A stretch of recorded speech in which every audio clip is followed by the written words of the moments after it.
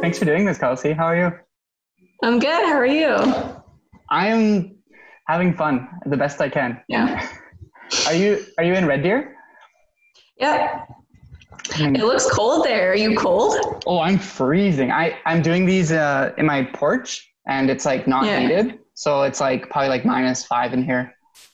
Can you see my breath? I can see that. So I have like a blanket on me right now, and yeah, I'm just trying to stay warm. But it's actually not bad. I have a coffee, so I'm good. Yeah. Are you in Saskatoon? Yeah, I'm in Yeah. Saskatoon, so I feel like we haven't talked in like years. It's been a while. Yeah. Are you keeping sane? You know what? It's hard. It's very hard.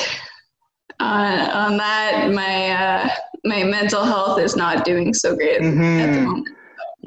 You're not alone. I feel like I know. the whole world's going through a change, and it's like it's a lot to take in. It takes a little time to kind of get used to the slowdown. Mm-hmm. Um, And you guys over there, you aren't feeling it yet, but here we're at like just over 1,000. So people are definitely freaking out over here. mm-hmm. Yeah, people need to not freak out. Doesn't Yeah. matter how crazy it gets. Like you can't freak out. You I gotta. keep thinking I'm going to wake up and it's going to be just a dream.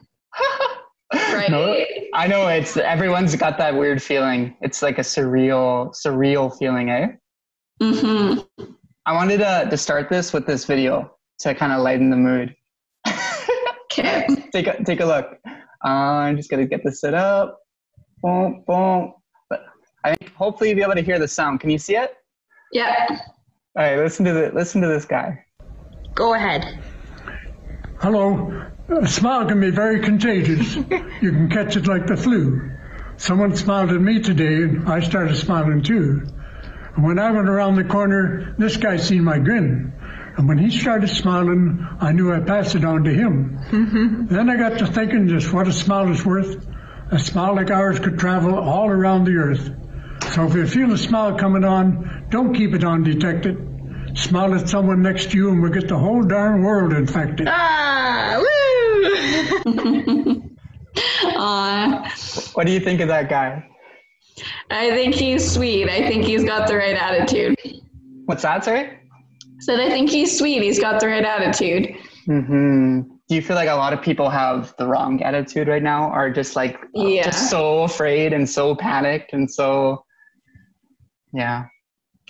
I feel like a lot of people, they're thinking about this the whole wrong way. Like they're panicking, they're staying inside, you know, they're not using this time to further personal growth or even like take a moment to reflect on like themselves and see what they can do better with themselves or with their lives, or even just to like slow down for a minute.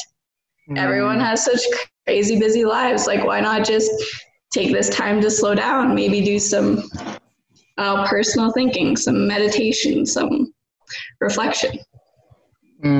I love how that's been such a common theme with the people I've talked with, like through this. It's just like, yeah, take a breath, put things into perspective. And it's like, I feel like the problem is it's so easy to get stuck in that because like it's 24-hour news now. And like, I think that's the problem, right? It's all people hear and all people see if they're on their phones. So unless you get away from your phone, unless you get away from technology and get out of your house into like a path by the river or something, like you're going to be stuck in that kind of like, what's going to happen next mindset,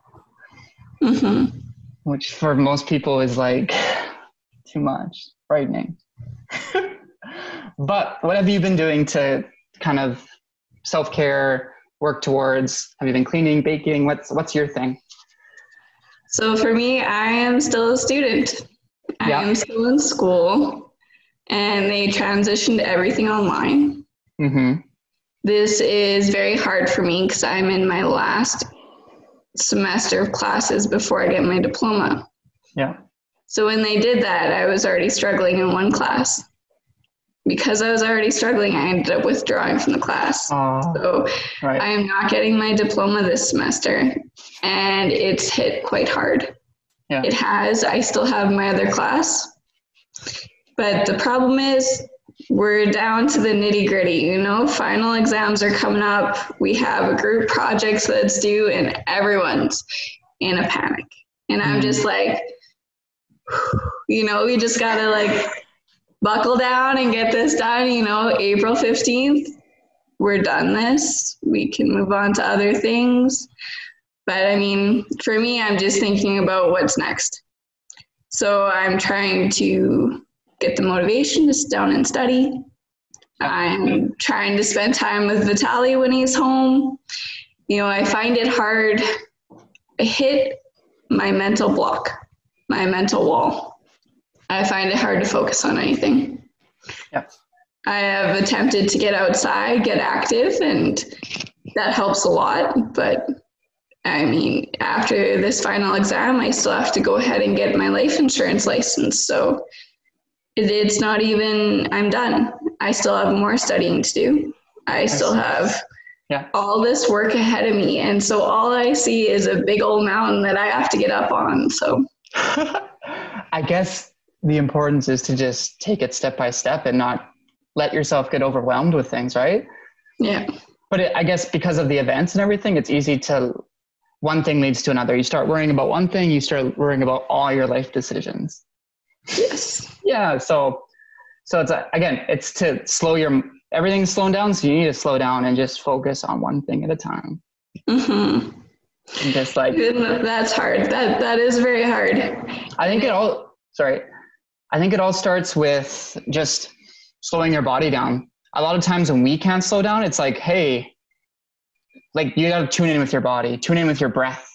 I find a lot of people don't know about that. A lot of people don't know, like, hey, I'm freaking out of my mind.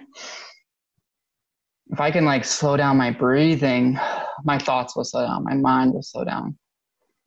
It's like, try it right now. It's like, just take a deep breath. It's like you instantly notice it, don't you? Yeah, I've done hot yoga. I know exactly about that mind space and everything. Yeah. It's good. Yeah, I think we just always need like reminders of that because it's easy to forget. Mm-hmm. So it's good to remind your friends, family, everyone that like, hey, take a breath, breathe. Yeah. You're okay. I know a lot of people have been phoning me lately and it's like, they're like, I hit a mental wall, like I'm breaking down. I'm like, it's okay. That's good. It's okay. It's okay to hit a mental wall. It's okay to break down. Let yourself do that. Let yourself go through those emotions. Mm-hmm. Yeah. I'm going to pull up another screen here. Okay. Were you going to say something? No. This is good. I really like connecting with people like this, and I like how you want to do this. So it's good. I think everyone needs it right now. So I've been way too introverted lately. So. Oh, can you see this one? Yeah. Very small. We should consider every day lost. We should consider every day lost on which we have not danced at least once. What do you think about that? I am extremely clumsy, so I don't dance. What I like understand the concept, though. Yeah, what I like to take away from that is like not even just dancing, but just like the aspect of dance of being just like groovy and letting loose and not really like thinking. Like when you're dancing, like really dancing, you're not really thinking about what you're doing. You're just kind of lost in the moment. So that's it. So every day, if we're not lost in the moment a little bit, it's a day lost. I do have those days. I feel like they're coming fewer and fewer now, but I definitely have my goofier days, and I think you gotta let these guys definitely help with it. Oh my gosh, animals are so good in this time, eh? Like they really ground you out. I'm blessed to have. There's a few cats in our house here that I'm living at, so it's good. They're so good. They're so low maintenance, and they come, they hang out as soon as you need it, right? Whenever you need that cuddle, they're right there. It's like a therapy session. Yeah. The most affordable therapy session. Yeah. That's good. How's how's your relationship been affected by all this? Do you guys find you're like going crazy together? Do you guys find you're helping each other through? Do you guys live together? Yeah. Okay. Yeah. So do you guys find it's like draining, helpful? I mean, it's got to be difficult, but I feel like it's probably a good thing. So we have a very strong relationship. We honestly, the biggest arguments we've ever had is like his political views or conspiracy theories that he believes in and I don't. And, you know, I would consider myself the optimist of the relationship, but actually in this situation, he's the optimist. He thinks that everything's going to be much better once everything goes back to normal. And I don't seem to think so. For me, I have a business education. I have a business background. Yeah. The economy and what's going to happen to consumer spending and stuff like that once this is going to all become normal again. And he's very much like, everything's going to be fine. People are going to get out of this. They're going to run to the movie theaters. They're going to run to the bars and the restaurants and everything will be great again. I'm just like, I don't think it's going to be like that. Mm-hmm. But this is the only it's hard to know. That we actually have a real conversation on. I mean, he's working. He got a job in grocery at Co-op. He's a meat cutter, which is what he did when he came here from Ukraine.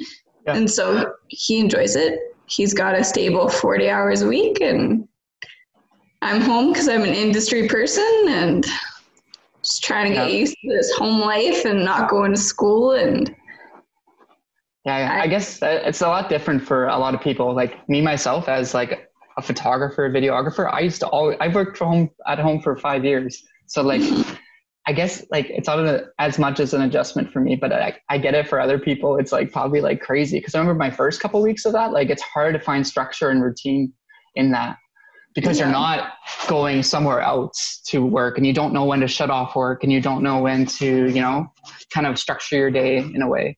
Mm-hmm. That's kind of a learning experience.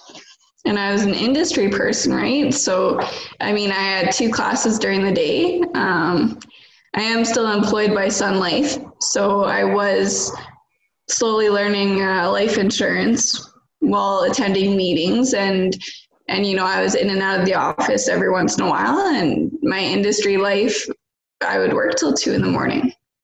So my body is still stuck on the 2 a.m. and I don't know how to get out of it. I'm trying to find a routine. I can't. Yeah, you're always up late. Yeah. Yeah, you gotta really tire yourself out one day or something and make yourself go to bed early or something.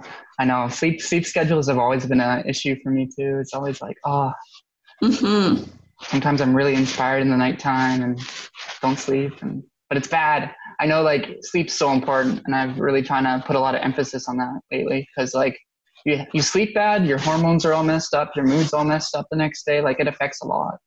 Yeah. So, yeah. I'm going to pull up the screen because I like these. Yeah. They just kind of get us chatting in different ways. I really love that video of that older man though. It's like that to me, that shows like the most vulnerable people can have an optimistic mindset. And it's like, that's important. Fear is way worse than any sickness. It's so debilitating. It makes you like go crazy. You just go crazy. You lose your mind. Well, this is interesting. No one is more dangerously insane than one who is sane all the time. He is like a steel bridge without flexibility, and the order of his life is rigid and brittle. This is an interesting one. I like that one. So to me, that speaks of like, you have to be okay with change and learn to embrace it and not fight it. I noticed with myself in the first couple of weeks of this was like, I was so resistant to it. And I was so resistant, like, I don't want to slow down. Like, I want to keep working. I want to do all these things. It's like, no, you just got to accept change as it comes and do what you can in the moment. When I read that, I think, you know, I don't have a whole lot of friends, but all the friends that I have, Yeah. None of them are sane. Like, I would never describe them as sane people. I would describe them as crazy out there, not ordinary people. Yeah. So I really like that, because that means I surround myself with good people. Because otherwise life is boring. Yeah, life needs to be shooken up. I agree. Mm-hmm. And that's why I'm always like so positive in these times. I'm like, wow, people are like understanding what's important, and like, this is good. This is good. As much as it can be viewed in not a good light. I'm having a hard time with that. Me too. I'm usually an extrovert. And this has got me so shook up in such a way that I think I hit like the wall, and then there was the depression, and it's just one thing after the other. And when you live with someone that doesn't believe in mental illness, or doesn't really understand it per se, because he grew up there was no such thing, right? You just, if you were depressed, you just, your parents told you to get over it. Yeah. And so for me, struggling with this kind of stuff, it's like, I don't have that help. So, but it's, I don't know. I can't see the end either, right? Because we can't predict this. No. You don't know when it's going to be over. So how do you know when you're going to feel better? You don't. Right. So I guess the key is to learn how to feel okay with uncertainty. And I know I feel like I've been doing that for the last like couple years, where like, because of running my own business and just going through life challenges, like I feel like life is very uncertain in a way anyway. So I feel like this is a good wake up call to like push us into uncertainty and learn to be okay with it in a way, or learn to like deal with those emotions. I think I like to control situations. I like to be able to control situations, and I can't control this. And that is hard for me. That is very control. Hard. Yeah. I think a lot of people will find a lot of peace in these times if they can give up that control, if they can surrender, if they can be like, what will happen, and I will be okay. I will be okay. It's okay. Because the mind can't grasp this, and that's what's causing people issues. Yeah, because they want control. We always want control, and it's the unknown factor of like, is my family gonna be okay? I'm all the way over here. I have a grandmother that overcame cancer, and she's got a weakened immune system. Yep. I have a mother who is sick with God knows what all the time.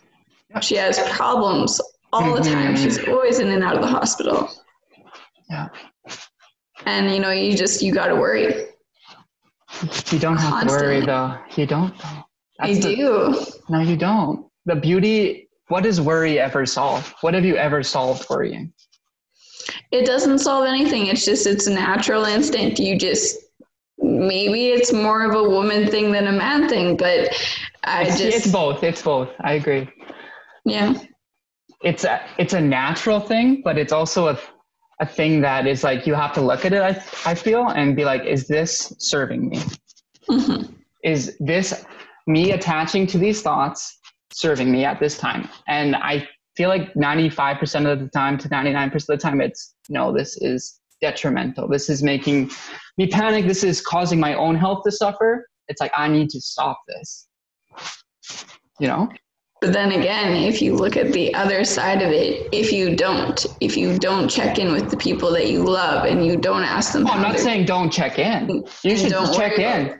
No, you should have compassion for them and check in with them and love them. But worrying is like stressing about it and being in fear. That's worry. Yeah. So I think you can still do those things without worrying, right? I think that those things have caused me to check in more. Okay. That's fair. Mm-hmm. I agree.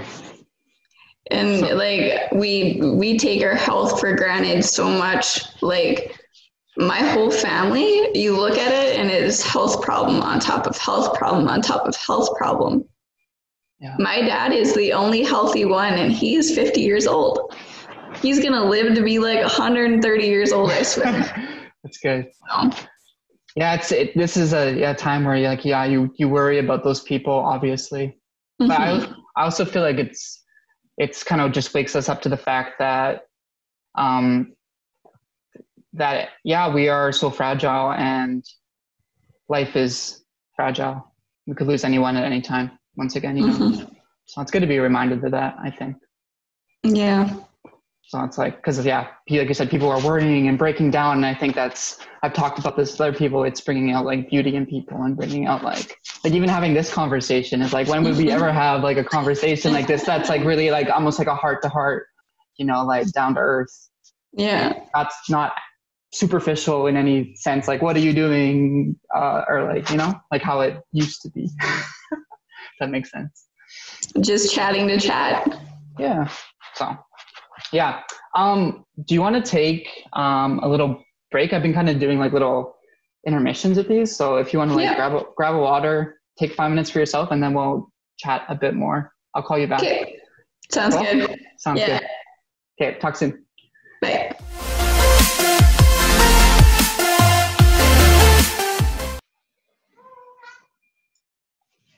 I think this is like the grand, like we were talking about at the beginning, like you were saying, like in Alberta, like everyone's losing their minds.